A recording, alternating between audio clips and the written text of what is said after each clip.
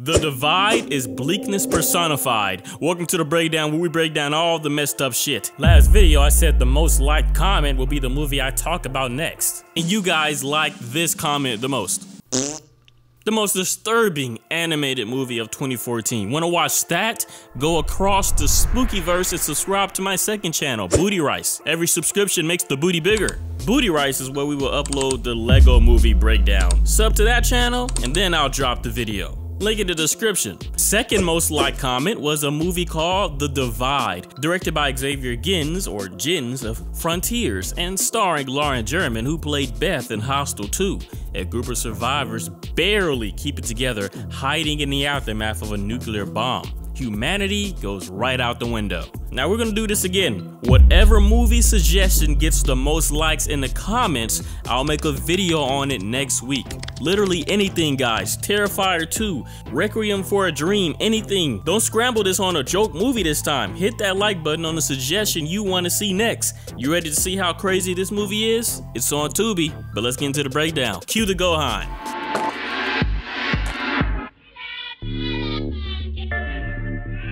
New York just got hit by a nuclear weapon, and everybody in this apartment rushes to safety. Sorry, Granny, every man for themselves. Another explosion kills most of the survivors, with a small group reaching a basement shelter as the entire building crumbles around them. The movie has its own little anime intro, which I don't see a lot nowadays, but then it's back to this sorry group of survivors still trembling in the aftermath of hell on earth. Let there be light, says Mickey, the hermit who let these sorry folk in. Ah yes, that'll definitely keep out all the cannibals and the murderers. No, really, it's for stopping radioactive dust. Rule number 1, don't open the door. Especially you, Clark Kent nerd. This bomb shelter's got some more room to it. Back rooms, a daycare, all of that. Plus, this nice Game of Thrones era toilet. That's fucking disgusting. Kick him out. This is nuclear war. We don't got time for that. What, you think we on vacation? No, this is nuclear war. And plus, we got all the baked beans we could ever enjoy. Some of the men ask Mickey when they can go outside, like kids wanting to go outside during recess. This is Sam, an attorney, and he goes out with the main character, Eva. Eva doesn't like Sam as much as he likes her, and Mickey doesn't like anybody. Granted, these dudes are always complaining. Listen. Gotta have to eat this shit every day. It's like they think it's Spy Kids and they can just put McDonald's in the microwave. Are we really supposed to rely on this guy? Sam. No. Really. How long can you keep us alive in this Shithole. Yes, exactly. You know what? This is a fucking shithole, man. Sam, shut the hell up. I dislike everybody in here except Eva. And even then, that's mostly because that's my mom's name. Guys, wait. Someone is trying to knock down that door. A rescue. The survivors are saved. They cut the lights as the rescuers cut through the door. Damn, they're gonna let all the radioactive dust in. But it's some freaking Rainbow Six SEAL Team survivors plopping in the room. Some high-tech keyboard warriors. These aren't survivors. This is a hit squad. They kidnap the little girl and inject her with something before locking her in the bag and taking her out.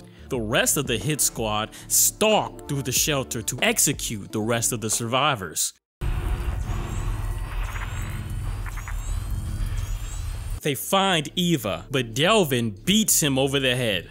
Mickey steals a gun and executes another, and finally kills the last one, causing an explosion after shooting his engine backpack. Ah yes, more duct tape will definitely keep out those biohazard men. Eva later feeds Marilyn, the mother of the girl, who says that the little girl is the only good thing about her. Maybe she's gonna be on her villain arc. The group argue about going outside to see what's going on and to see if they could rescue the girl. This guy, Josh, puts on the biohazard suit ready to take the first depraved steps outside, like a depressing first walk on the moon. This was a cool shot, them realizing that the biohazard group have sealed a path to their shelter. There isn't much to say except this is cool. So the interesting thing to me is that the government have to have known that this would have happened to already be set up like this so quickly. Josh finds cut off hair in a basement and then finds various young people locked in stasis dialysis machines, including the girl that was kidnapped. Suddenly, the other soldiers realize Josh snuck in. They tamper Josh's oxygen supply, allowing the radioactive air to poison him. Still, this is the group's moments of despair. Them learning that there is no rescue, and that the mother here learning her child is not rescuable. Then, even more depressing, the biohazard group weld the survivors inside of the shelter. They can no longer leave. Oh, and Eva is falling in love with Adrian here. Sorry, Sam. Now it's time to cut up the biohazard soldiers so we can throw the parts away in the toilet. Bobby offers to do it with sadistic glee and starts hacking away at them like a psychopath. And then he walks back in the room acting like they forced him to do it. Meanwhile, Delvin here is suspicious of Mickey, thinking he's hiding food. Yeah, he's hiding food, but honestly I find it hard to care about that side plot. It's his shelter.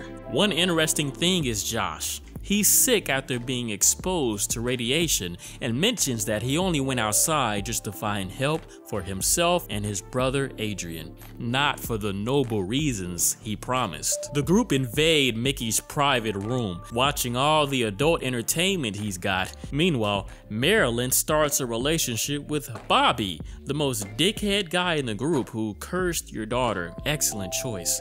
She tells Eva that she should be ready to give herself up to the men because soon they'll get lonely. Everybody is just going crazy, ready to escape or kill Mickey. Delvin finds a taser belonging to Mickey and robs Mickey of the food stuff that Mickey has been hiding. Delvin is then shot by Mickey for finding his secret. The group then tie Mickey up, trying to get the combination to his secret adult video stash. Ooh, there goes that finger. I had a pun to go along with that, but I just can't put my finger on it. Sorry, don't unsubscribe. Horror Geek has infected me with pun disease. Mickey, just say the combination. It's nuclear war. We don't care about your fetish stash. He finally says it, and inside of the locked room is food, water, and weapons. Bobby makes fun of Mickey even more, and listen to this. He does something with the cut off finger. What does this look like he's doing with the finger? Your best guess is mine. Now the group seems like a bunch of people barely staying human. Josh and Bobby become the new leaders, but end up worse than Mickey. Not to mention, everybody's hair is falling out. Bobby is the devil. Josh is disgusting. And Sam is a damn coward. And Marilyn is on her masochist speed run. Looks like Adrian and Eva are all we got. Eva tries to escape the bunker, and Sam follows her only to try and do stuff to her. That's a skill issue, Sam. Skill issue. Real gamers know how to use their hands efficiently. We don't put our hands where they're not wanted, Sam. Later, Eva watches Josh, Bobby, and Sam assault Marilyn. The movie is just so completely devoid of humanity.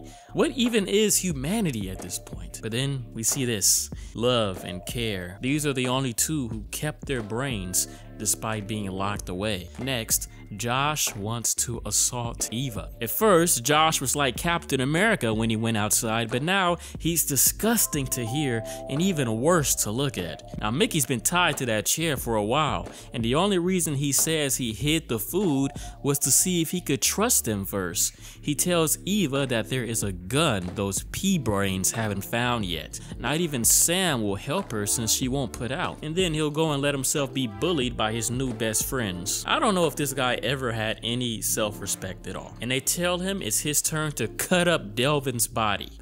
The movie treats this scene like it's some very emotional loss of innocence for Sam, but I struggle to care.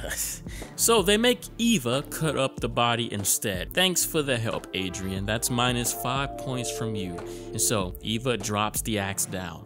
Later, both Josh and Bobby cut their hair off. Time for their Heisenberg arc. I don't know why Eva is acting like Mickey was worse than these two. Just untie him and team up already. He tells her that there is another way out of the bunker. Mickey says that there is a way out through the septic tank.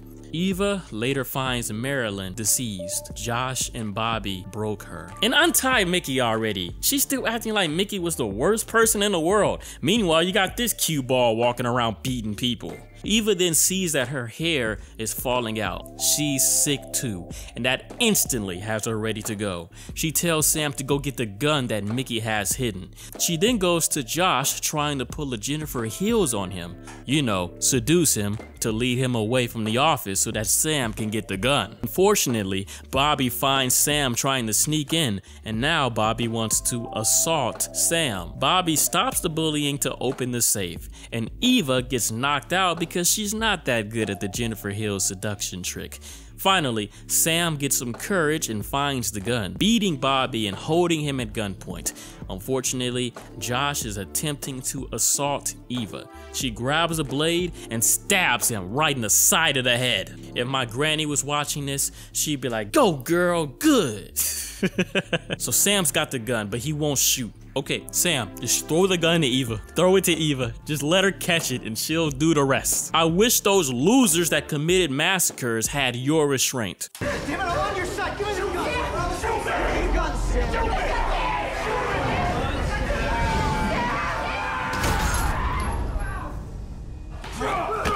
I hate you all.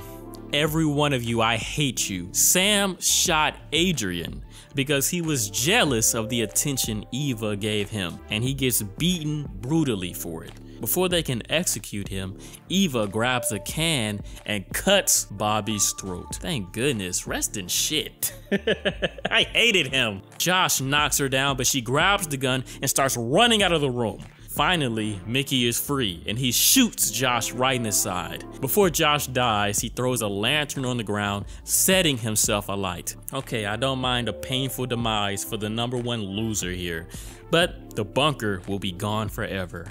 Eva realizes the futility of fighting the flames and backs away, takes one of the biohazard suits so that she can escape through the septic tank. She breaks down the toilet and drops right down in that shithole, while Sam and Mickey start to die from smoke inhalation. Oh my goodness, the septic tank sewer line is even worse than I thought. Mickey actually seems happy about dying. He'll be with his wife finally. So even in this bleak movie, finding peace in death still seems ironically hopeful. Eva makes it out of the sewer, looking around the destroyed New York City. Everything crumbled and reduced to ash, ruined. No hope left at all. The end.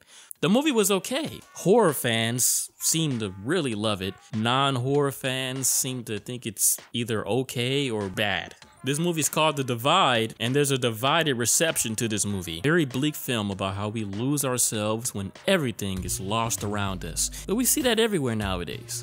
So if there's a lesson to be learned, I don't know. And even if I did, it wouldn't matter anyway. And I guess that's the lesson itself in a bleak film like this. And that's why you should watch this video on Black Mirror. It had a twist that will completely explode your mind. Plus, it's a little bleak too. If you like this video, hit the like button and subscribe to see more messed up stuff. For you Lego movie voters, go over to SpookyRice and wait for that upload. Subscribe if you haven't. Thanks for watching. Spooky out.